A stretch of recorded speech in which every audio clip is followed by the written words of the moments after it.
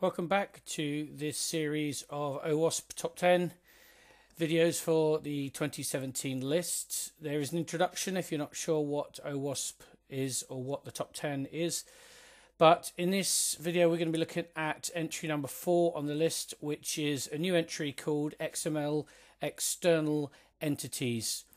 Now this has been added due to results back from static analysis tools. So what happens is a load of companies out there who do this for their job process all this data and submit it to OWASP, and have basically said in the last couple of years this vulnerability in XML processing has become a more serious risk to web applications. So this is the OWASP grid saying that it's relatively easy to exploit, not very common but relatively common, but is generally quite easy to detect. You can usually find out quite easily if an application accepts malformed XML. And the technical impact is pretty high because you can kind of, in the worst case, do pretty much anything. You can expose private data. You can cause denial of service. So it's, kind of pretty serious, really, if this vulnerability exists in a web application. So most of you should be aware of the XML format. So it looks a little bit like HTML. It's got triangle brackets in it, and it's effectively a hierarchical structured data file. And the format allows for external references.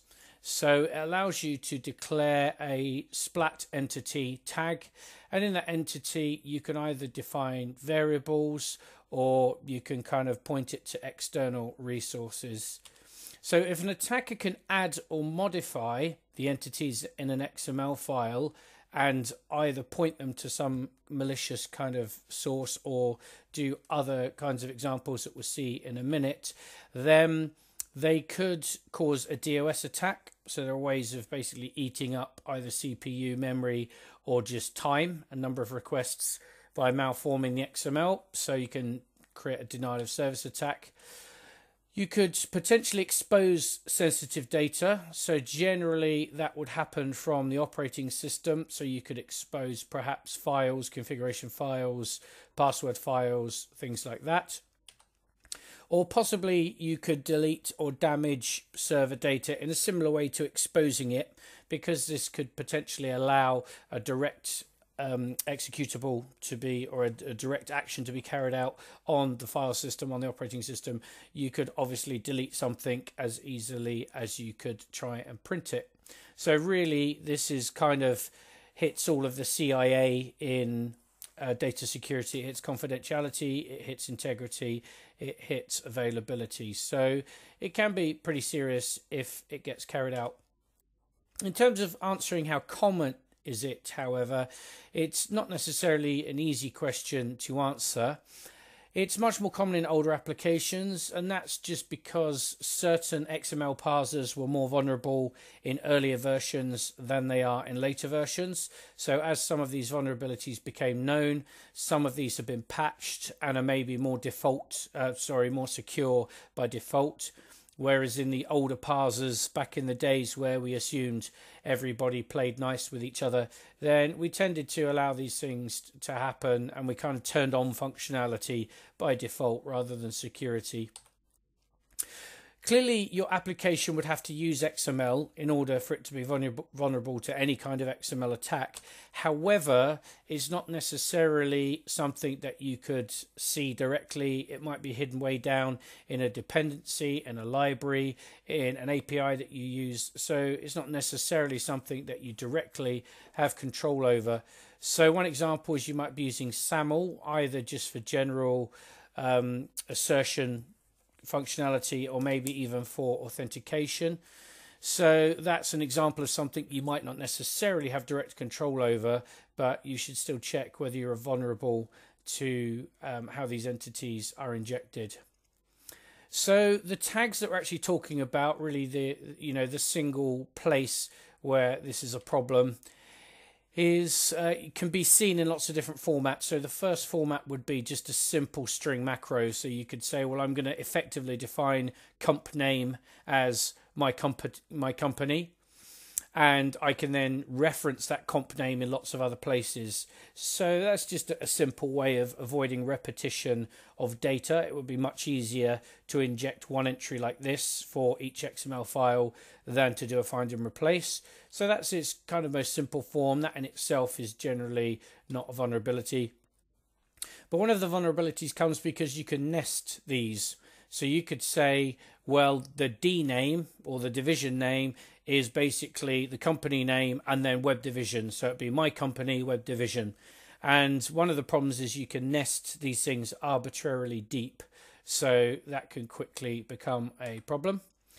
You can also, perhaps surprisingly, reference external entities. Now, clearly these are designed for just providing a lot of flexibility to the people who are using XML to be able to say, well, you might have multiple services that all provide part of the data you want. So these entities allow you to pull in something from another service. So it could be an HTTP URL, it could be a URI, it could be a number of different things. It also allows, kind of operating system type calls. So you could effectively reference the etc. password file. Now, clearly, this would require that your web server has access to read etc. password, which it might not have, because any file on the file system potentially would be valid as an XML entity. Another example would be, rather than say a data file, would be something like dev_random. So dev_random potentially is an endless file. So if you try and include it into an XML file, again, you could end up basically overflowing memory or, making the system slow down or whatever. So you can see there's kind of quite a lot of flexibility, and that often brings with it these types of vulnerabilities. So let's look at a couple of examples of how this could be used and why it's a problem.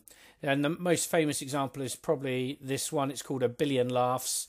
And hopefully you can see that by defining this entity here called LOL as the string LOL. So that's just a simple kind of string macro.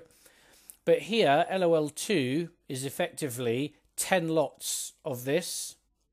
And then LOL3 is 10 lots of this, i.e. so LOL3 is now 100 items.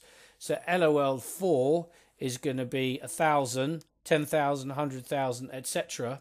So by the time we get to LOL9, just because of the way these are all nested, then LOL9 ends up being 1 billion of this string LOL. So what would generally happen, or what should happen, is that an XML parser would effectively see that and say, right, what is this? This is that. Each of these is that. Each of these is that. So you can imagine, as it's iterating, trying to find and replace all of these right back to the original string, then there's a danger that you could use several gigs of memory. You'd only have to do that once or twice to make a server fall over or start paging to disk or whatever. So it's kind of a classic denial of service attack. But the problem here is that it's a very easy attack. There's nothing in here that shows who the attacker is. And so this would be very easy to pull off. And, unless you were able to patch your parser, they could keep doing it, forever. And they wouldn't need thousands of botnets across the internet to pull it off. Just this one file might be enough to bring your whole server down. A similar kind of idea, but done in a slightly different way, is instead of having nested entities, you just have a single very large entity, and then you just insert that multiple times. So a slightly different way of achieving the same thing, and the same outcome would occur. That is, server falling over, out of memory, system getting locked up or whatever. So they're kind of two effectively direct DOS type of attacks.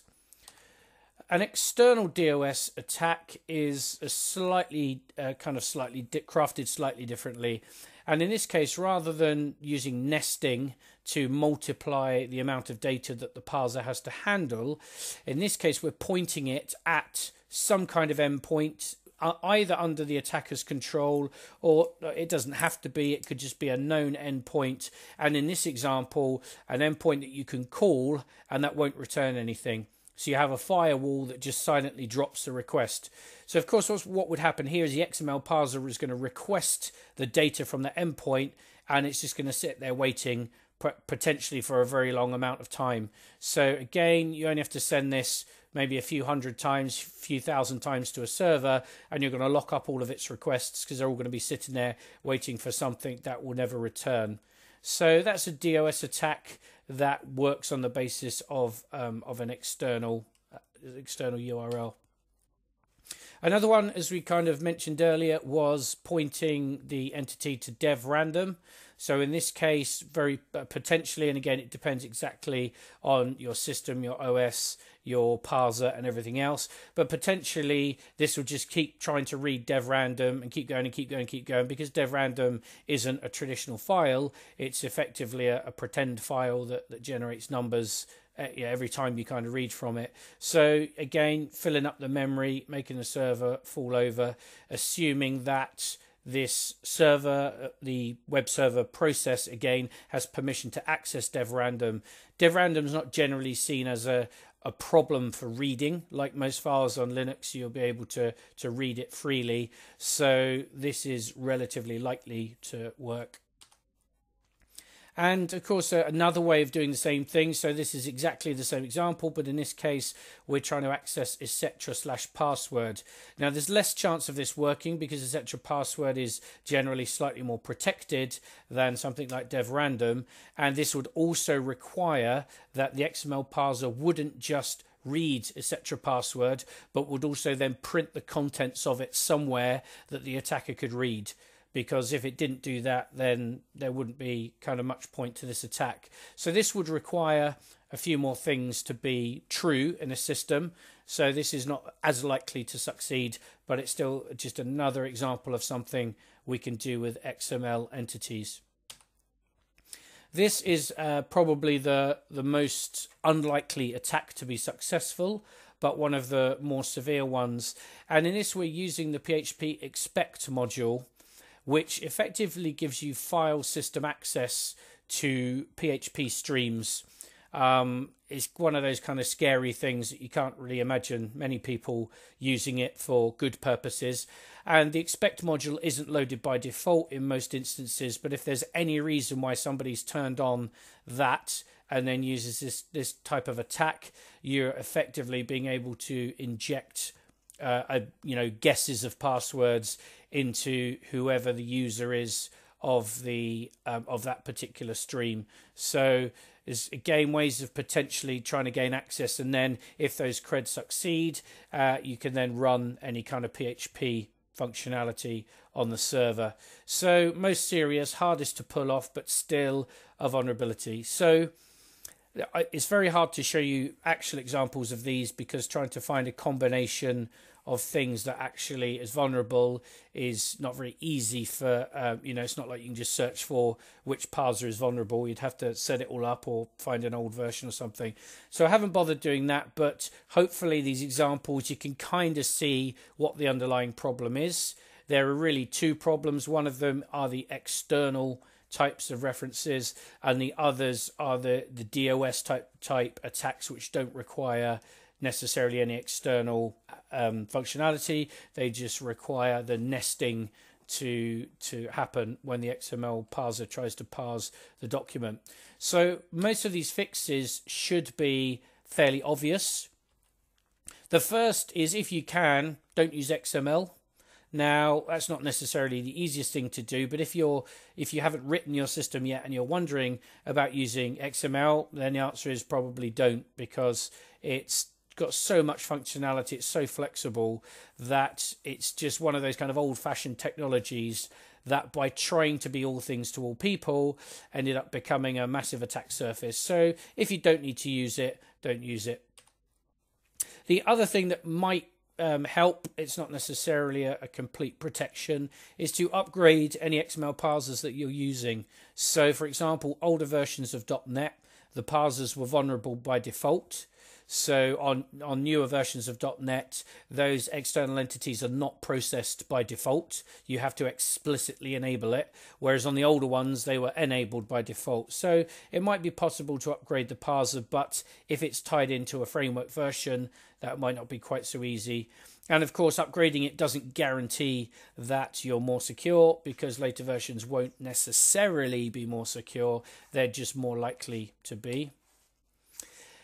If you can't upgrade the parser to switch this off, and even if you can, explicitly disable entity processing. So if you don't ever need to use those entities in your XML documents anywhere, then just disable it, and then the parser can either ignore them or can sometimes error if it finds one, depending on what you want to do. But either way, the entities are not processed, and all of these attacks are possible just because of that entity tag. So if you can disable that, all of these attacks go away. If you can't disable entity processing, then there's some other kind of backstops that might help you in some cases and not others. So in terms of the DOS that references the external entity, or otherwise things like dev random, which is a never-ending file, you could potentially set a timeout on the XML parser and effectively say, if this can't parse this document in whatever 200 milliseconds, then I know there's a problem because it's a tiny document. It should always be really fast. So then I can handle that specific situation and not lock up the request. So you might be able to help with DOS attacks by doing that. It might also help in the expansion attack, but it depends how fast your server is. Your server might expand and use up all the memory before the timeout's expired. So that may or may not work. In terms of the expansion attacks, the billion laughs and the kaboom one, if it's possible, you could set a memory limit. And again, it should be relatively easy to work out. If this is possible on your parser, it should be relatively easy to work out the kind of amount of memory you would expect the parser to use.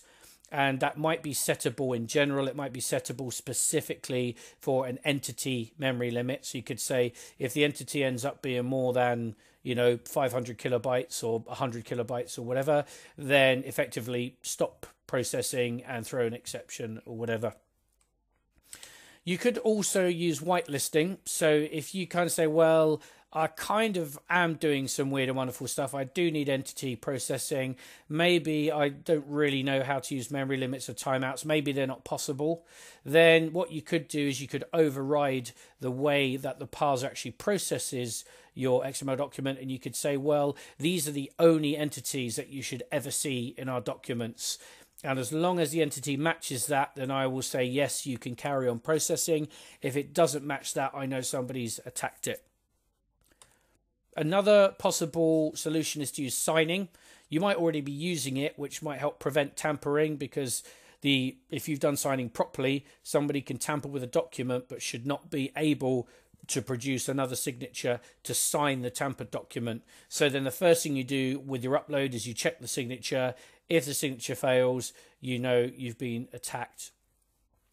And test any places where uploads are made. So rather than kind of maybe trying out some of these things and just assuming you fixed it, as with most of these solutions, you kind of need to test it just to make sure it works as you expect. And it should be relatively easy. It's easy to find those example scripts. You can create your own, the example XML documents, and actually try it out and see whether your protections are actually working. And, maybe you then need to ask the question, well, what happens if somebody starts doing this, even if the protection works? Am I going to know that's happening so I can actually do something about it, like, move the server to another endpoint or whatever it might be? So that's kind of important. If you are able to protect where these XML files actually come from, then clearly that's, again, a less desirable, but potentially that might be the only control you can put in place. So if you can't do most of these things because your software is too old or you can't fix it, then you could say, well, maybe we just use network segregation and we just make sure that that communication channel of XML documents is just simply not accessible from outside of the channel that it needs to use. And of course, you could set that up at the web server level, so you could restrict it by IP address. You could use, basic authentication or something on the server. So a number of different ways you can do that. But obviously, if you can avoid people being able to tamper with the documents in the first place, then that's also an important part of how to fix it. So that's it for this one. Please read the top 10 publication. Find it at owasp.org. And take a look through. It's got information on this and all of the other videos, all of the other vulnerabilities that we're going to be discussing. It's also got some helpful pointers to other documentation, ways forward, ways to develop your process more, and what to do once you've understood the top 10. So please get to OWASP and have a read up on that, and I shall see you guys in the next video. Any questions or comments, please put them below.